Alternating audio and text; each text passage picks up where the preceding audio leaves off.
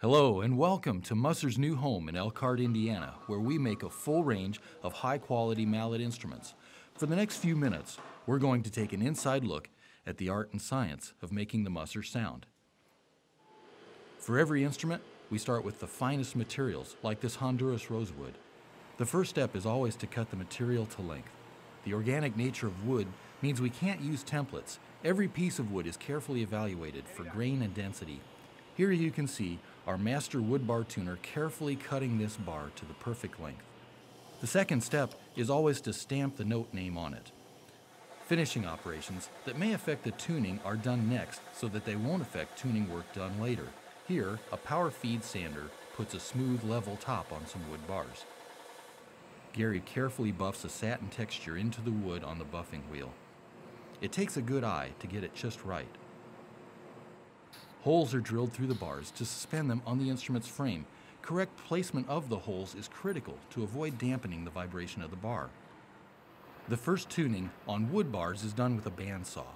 The shape that Gary cuts into the bottom of the bar will do more than determine the pitch. It will also tune the harmonics and enhance the bar's sustain. There's no easy way to explain all the ways that this tuning process will affect the final sound.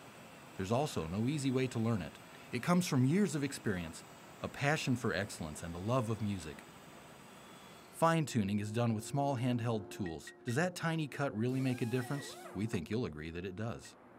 At this stage, wood bars get a coat of clear lacquer, and when they've had some time to dry, they'll go back for more tuning.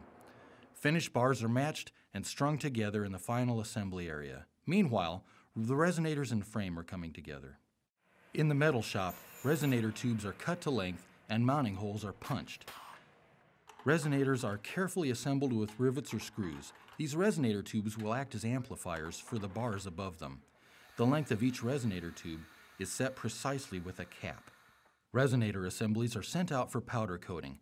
These are finished in a handsome copper color to complement the instrument frame. With the resonators and rails in place, our marimba is really taking shape, but there is still much to do, like putting insulators on all of the 144 posts on this 5-octave marimba, and making sure that the hinges and locks work smoothly. Now it's time to put the bars on the instrument, and finally it looks like we're done. But we aren't. Nothing leaves without being play tested, and before that happens, the tunable resonators will have to be adjusted. One last time, we'll use a strobe tuner to make sure every bar is exactly on pitch. But the final judge is the player's ear. Now we've seen how a rosewood marimba is made, but that's just part of the story. Musser craftsmen also make vibraphones with aluminum bars, xylophones and marimbas with Keylon bars, chimes from brass tubes, and bells from hardened steel. Each of these materials requires specialized skills and tools for cutting, drilling,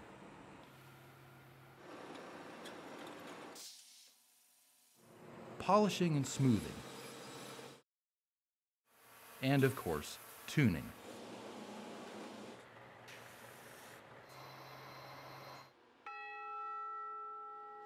Every bar and tube is carefully suspended on a frame designed to enhance the sound of the instrument and provide years of trouble-free use. As a musician, you've worked hard to perfect your craft. So have we. We go to no small effort to make sure that everything on your new Musser instrument works perfectly and plays beautifully. We're proud to put our name on the instruments we make. We hope you'll be proud to own one.